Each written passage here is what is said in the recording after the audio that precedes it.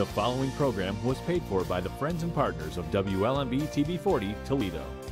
I was back at home keeping the home fires burning, the business going, and God revealed amazing things to me in that period of time. I remember when I was sitting out at the pond and I was seeking Him, and He just came to me in a very, very real way and say, there's going to be some really great things happening, exciting things happening, and it's all going to be okay. Just let me direct your path.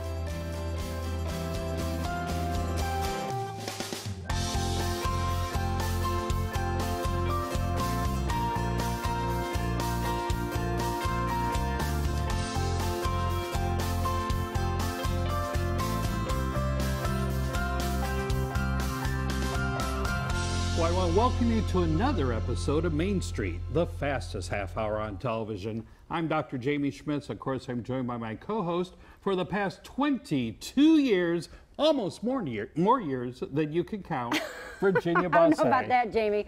But, you know, we have a great show today. We do. God's Word tells us to go into the world and preach the gospel. Well, you know, Go into all the world. And sometimes evangelical Christians can be a bit parochial, but we're not going to be parochial today, are we, Virginia? That's right. We have a couple who has done some amazing work in Africa, and so we're going to hear their story. The name of the group, wonderful ministry. Yes, the ministry that they founded is called Rock Forward. So I love it. That gives you some action. There we go. Yes. We're rocking forward. We want to welcome Ron and Cathy King. Thank you so much for joining us today. You're so welcome. Two of my very most favorite people in the whole wide world that I mentioned. Thank you. So Ron and Cathy, warm welcome to Main Street. Thank you so much for being with us. So welcome. We know a little bit about yourselves, but our viewers don't. So Cathy, would you go first and tell us a little bit about yourselves, your ministry, and Ron, I'm going to ask you a follow-up and say why you're so passionate about Rock Forward. Okay, well, thank you. Thank you so much for inviting us to be here today. It's just such a privilege and an honor to share our ministry, share our heart's passion, and so thank you. Ron and I have actually been married for 45 years, if you can believe it or not. Bravo! Yes, great 45 years. We have 4 of our own children, and now we have 14 grandchildren. Oh, congratulations. And we're loving this. Talk about more than you can count. That's the number right there. We're loving this season of life. Our oldest grandchild is a senior at Indiana Wesleyan, and our youngest is 2 years old in Virginia. So we have a wide gamut, and we have so much fun with them. So. Yeah, it's great. That's wonderful news. And Ron, why are you two so passionate about this ministry that you founded? God laid it on our hearts, Jamie, and that's really all we can say is we felt God calling us, and maybe a little later on in the show I'll show you how God called us to that ministry. Never thought I would go to Africa. That was like the place I was not going to go. But God laid it on our heart, and I finally said, okay, if that's where you want us, that's where I'll go. So that's kind of the basis of how the whole thing was founded. So, well, maybe share with us then why, and how Rock Forward got started. Okay, that's a great question. I was actually in Hong Kong with some pastors, ministers, missionaries, and business people, how to fulfill the Great Commission. And on the last night, the speaker said, I want you all to walk the big map on the floor. It was about the size of a football field. And listen to God, where God might call you. And so I did that all by myself, and I walked that map, and I ended up in Africa, and I thought, I don't think so, God. I don't think Africa is where I should be. And so I walked away, I came back, and I did that about 4 times.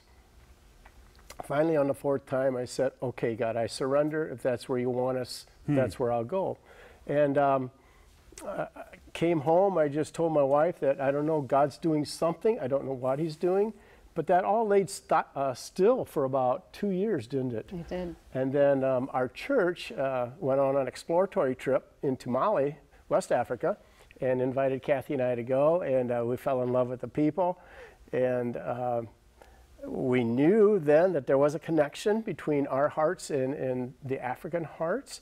And again, that laid still for about 2 years. And 2 years after that, then, one of the relationships I met in Hong Kong found a screen printer in Africa, which is what we do at our business, and said, I think you should call Ron King from Archibald, Ohio. I think he could help you. And that's what birthed the whole activity. So let me get this straight. I heard 2 years, 2 years, and 2 years.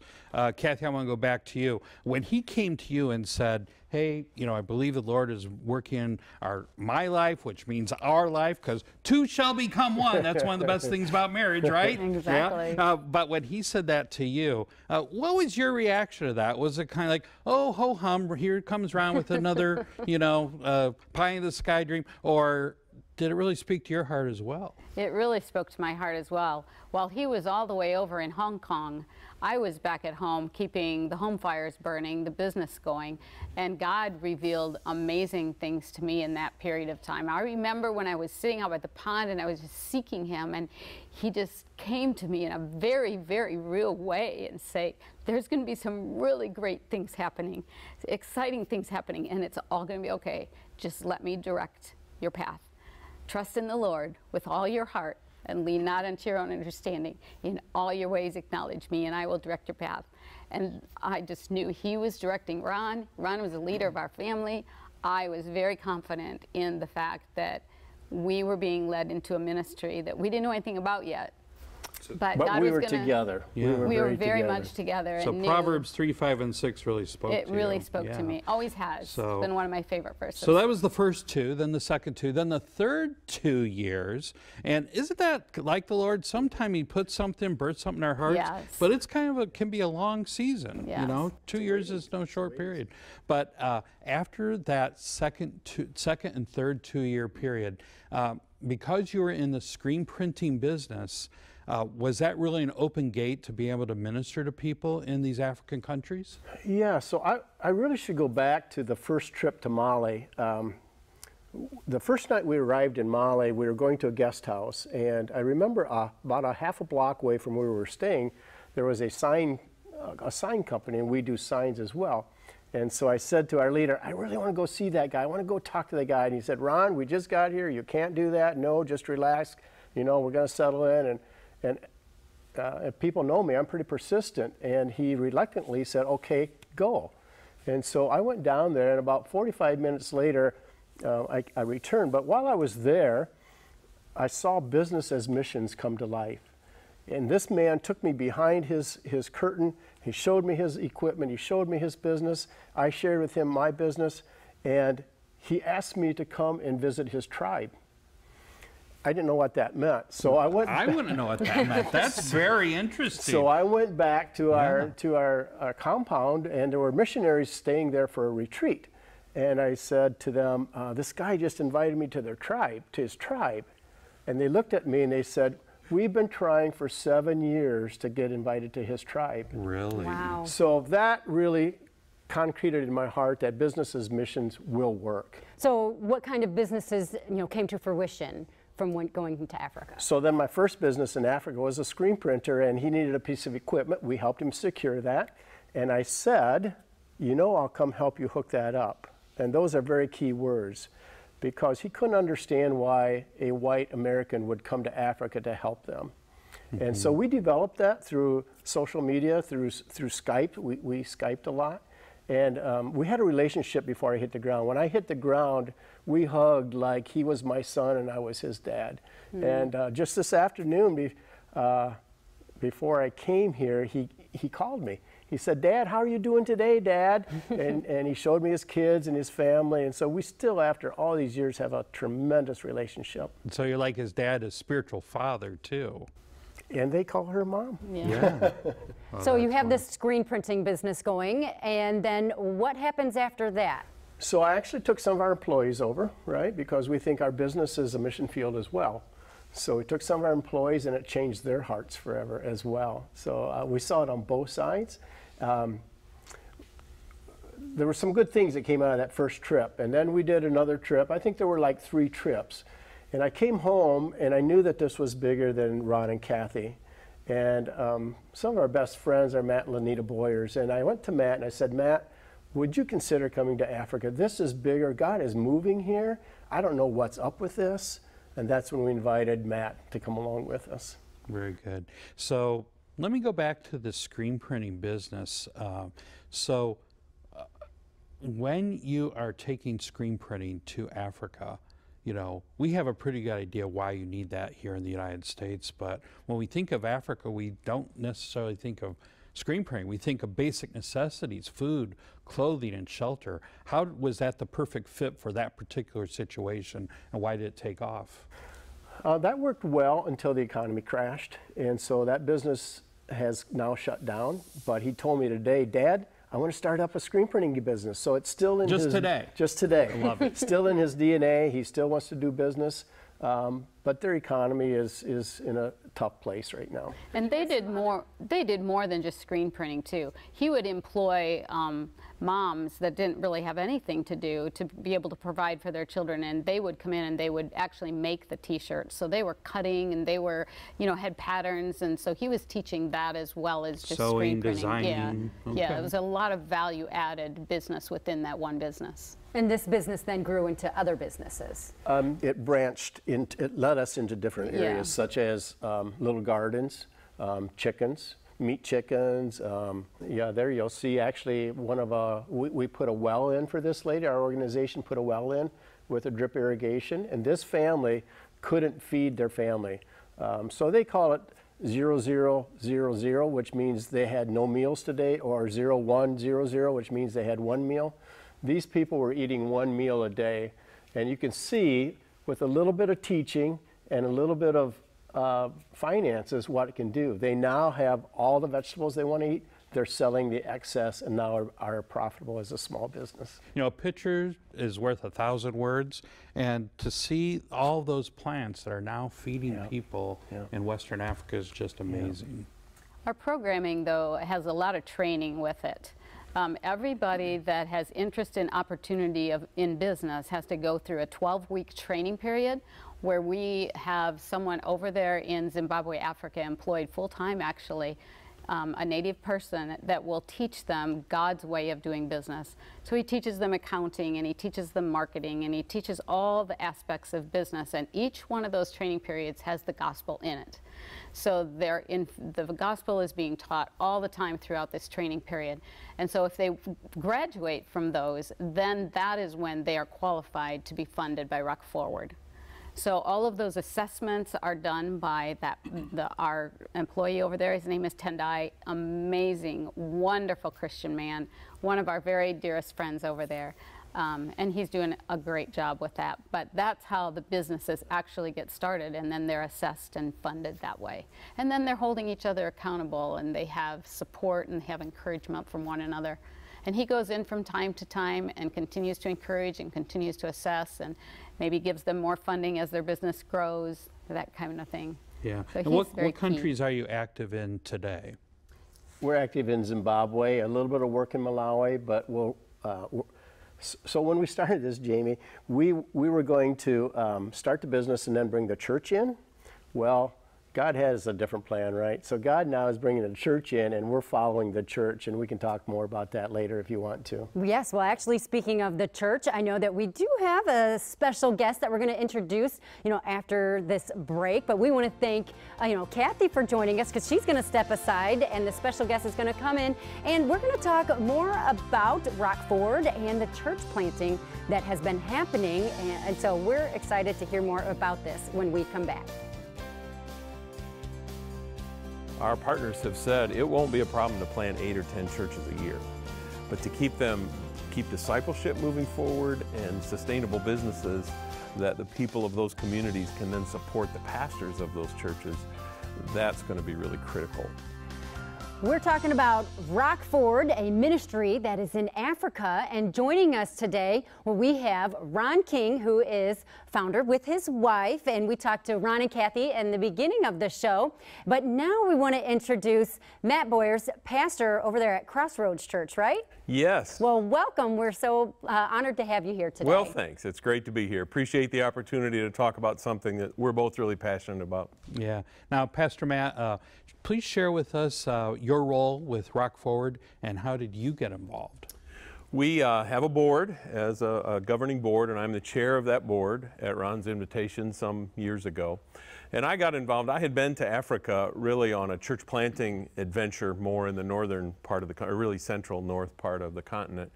And we had a daughter who lived in Kenya, so we'd had some time there. And Ron and Cathy ended up in Zimbabwe, and we knew they had traveled there for at least twice, and invited us to come down. And I'd kind of had a heart, an opening heart, I guess, for the African peoples at that point. And so our friendship, we've been friends for a long, long time. So we thought this would be a good way to celebrate that friendship and do some ministry together. So we joined them and went to Zimbabwe for kind of an exploratory trip. All right. Well, we'll call you Mr. Chairman then. So, you know, you talked about that you have this passion for Africa. So why are you passionate about Rock Forward? Yeah. What originally excited me about Rock Forward in the African continent, as a pastor, a big part of my responsibility and my passion here in the States is to train young leaders and then to send them out to plant churches. And my hope was, boy, maybe if we get over there, we'll meet some people. Maybe there'll be an opportunity to do some leadership development and support church planting in the African continent. So that was kind of in the back of my mind, but I thought, we'll just go, we'll see what things are like. And it did lead to that within just a couple years, really. But I remember the first time that you actually landed there and you saw some of the business groups that it resonated with you, that this will work, this does connect. And that was fun to see, you know, that's really was my passion, to have him come along and catch the vision. And I could feel that he caught the vision almost the first day that he was there. So. And the African continent has been well evangelized by Western missionaries for over 100 years.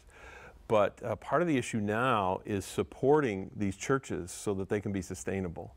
And my passion is to work through indigenous or native leaders as opposed to sending Western missionaries there. And so the idea of seeing the businesses was like, maybe this can help make the churches sustainable and persevering there. And indeed, that's the strategy now, and that's why we're so excited about it. Yeah, and I think that's really important that, you know, Ron and Cathy really went there as kind of, you know, missionaries from the United States to really help train up the nationals there so they can support themselves. I mean, I think that's something that's often missed when we try to do missionary work, because at the end of the day, you know, the people, it's best for them to be involved in their own culture and you know, to provide leadership in their own communities. Yeah. We've actually had people tell us in Africa, don't just give us money, come teach us. Teach us how to skill so that we can, you know, survive and we can teach our families. So, yeah, it takes money, but that's not what they're looking for. They're looking for us as Americans to walk alongside of them and train them. So what does that church planting process look like? Well, it starts with training leaders and identifying leaders. So we have several partners there that we work with. One is a bishop who's a head of a denomination, a small denomination, and he works to create partnerships with Bible colleges and training institutions, and those kind of become fishing ponds, if you will, to identify potential church planters and pastors. And once those are identified, then three of our partners, one man who does the business training, the bishop, and another fellow who's had a lot of experience planting churches, they give them specialized training for church planting. And then they're sent out. 2 church planters at a time. They go with our partner who plants, and they go out in the bush and they plant churches. And they've told us planting churches is relatively easy in these rural areas. If you make a little music and gather some folks, people come and they preach the gospel, people come to Christ, and then really the challenge is discipleship and sustainable discipleship.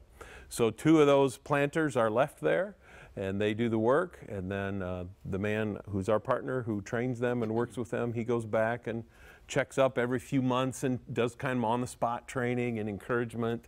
And then after a year or so, kind of the apprentice planter is sent to another location with another person, and they plant another church there. Okay. At what point is business development part of that church planting environment? Originally, we kind of thought maybe 6 months, even a year after the church was planted. We didn't really want the people in the villages to associate the church with business opportunity. Sure. But we found rather quickly that it has to be a much shorter time period. So, as Ron mentioned earlier, the pastors themselves are trained in the same business principles that other entrepreneurs are trained in. And so now we're to the point, within a few months, we need to get our people there to train potential entrepreneurs in how to start these businesses.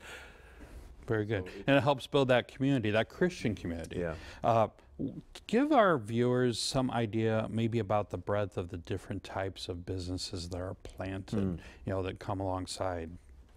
Well, they're not large businesses like we might think of here in the States. It could be 6 chickens, could be a dozen chickens. It could be a mushroom, a little mushroom house, which we've seen very successful now. But chickens are, I would say, would be the big thing right now. In some places, these businesses almost come together and form a little microeconomy, which is really exciting to see. One area that we visited last year, there's a guy who's a welder, and he welded up some windows for a local school. And then there's another guy who's we call them business savings groups. These little businesses get together and they encourage one another. And he was a glass guy. And so he supplied the glass for the windows that the welder made that went to the school. And one of the teachers at the school has a little sewing business, and she made uniforms for the school. And then there was another fellow that had a little, remember he sold ice cream there and just his little shop. And a painter was involved. And the painter was involved. Ice cream. Oh, yeah. That's not one you usually think of. Well, novelties, wasn't, yeah. So, but anyway, they just become this little, like I said, a microeconomy. And so it's really a beautiful thing to see. And they are so proud of their businesses, and they'll show us their business plan and their accounting, their bookkeeping, which oftentimes is in a spiral notebook. But it's a wonderful thing to see the opportunity that they have been given and how they leverage that. Yeah. So you mentioned, you know, business groups and that they're working together. And so I know that, you know, Ron, previously we had talked about the cost of these groups. You know, how does that all work in time and resources? Yeah, so I think it's $2,500, is it, to start a group of about 4 or 5 businesses now. And so, you know, you had mentioned that Ron and Cathy are missionaries to Africa. So what I love about this is we can be missionaries and still hold our full-time job here in the States. And that's what we're really looking for our viewers to maybe grasp a hold of that, where their small group or some of their family could sponsor some business savings group, and then get involved with them and nurture them and Skype with them, encourage them, and then maybe even come along sometime with a trip. Yeah. And the way it works is if you have a small group at your church that wants to sponsor a business savings group, you are connected with them and you get their contact information. You can actually communicate with them. And then Western donors give some funding, that $2,500, and then the business group there, they're accountable to manage those dollars. So they hold one another accountable, and that really becomes their capital with which they build their businesses. So it's really an exciting thing. One donor here for that kind of money can see 4 or 5 sustainable businesses launched. So they'll set up their secretary, a chairman, if you know, they'll set up their own little committee, and they'll charge themselves. Let's say us 4 are in a group. We might agree that we're going to charge ourselves 200% interest to put back into our fund, so our little nucleus cell group can grow, right? So they determine that. We've heard as high as 200% they charge each other interest. How'd you like that, Jamey? Not too well. But it is really interesting because basically you are, you know, planting a church. People are being evangelized in discipleship, but also having micro businesses launched that really, when we think of things in terms of the United States, we kind of forget the fact that, you know, in an African country, it's not unusual for a person to earn $1 a day. So $365 a year is maybe what the average African is able to, you know, bring into his household. So giving someone or really getting a business going, you're not really, you know, with all these micro lending going on as well, you know, 6 chickens can make the difference. I mean, absolutely. A family has no chickens and goes to 6 chickens, but 6 chickens become 12 chickens, become eggs, becomes, you know, and it's just a wonderful thing. And it's a way that we can go into all the world and preach the gospel and show the love of Christ. So it's a wonderful picture that both of you are involved in, and of course, Cathy. Well, you know, we have a couple minutes left in today's show. I know it has gone fast, but maybe you could share with us, you know, what is your vision for Rock Forward? Wow, it just seems like this church thing has exploded. And I think the passion for us to keep up with the growth of what Christ is asking us to do takes a lot of money, right? And so we would love to come and speak to any of our viewers or church groups or any organization and just share maybe a little more in depth than what we have here today with you all. And there's cast that vision. There's been 6 churches planted in a year and a half. That's awesome. In extreme rural areas, some of them. And so now those leaders are being trained, and so our partners have said it won't be a problem to plant 8 or 10 churches a year.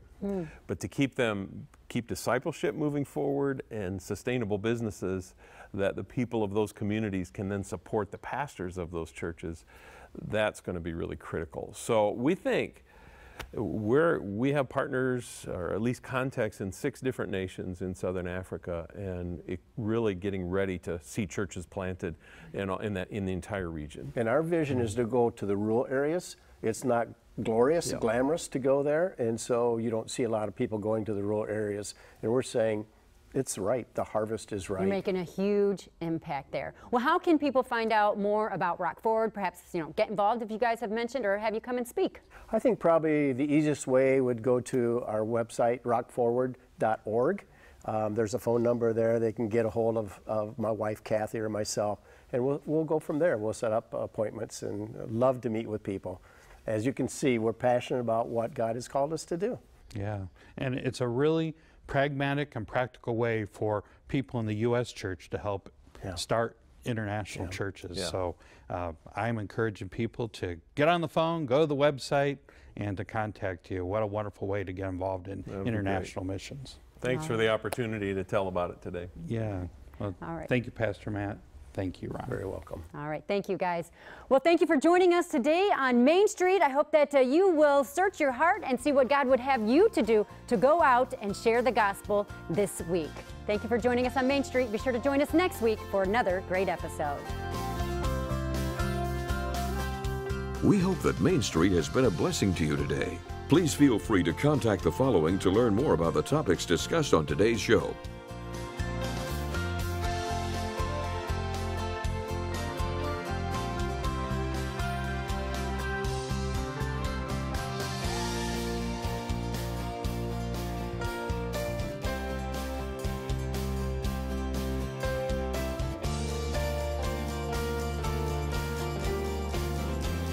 WLMB would like to thank all the faithful supporters of WLMB that make this program possible. Main Street is a production of WLMB-TV 40 in Toledo. All rights reserved.